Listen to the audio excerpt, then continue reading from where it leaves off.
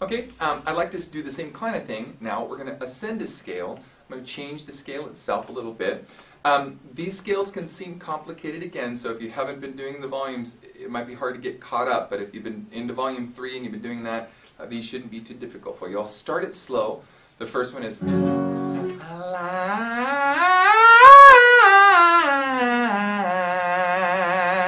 okay.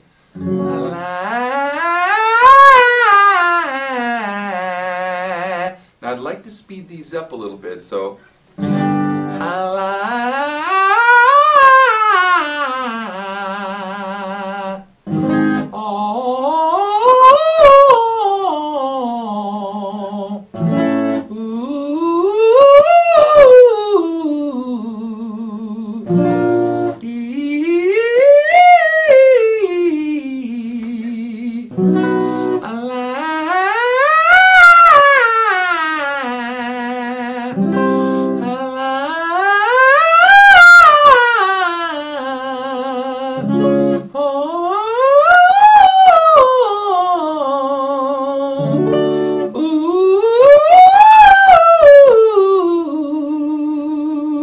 speed them up a little bit more for a little more resiliency in the chord so the chord stays loose.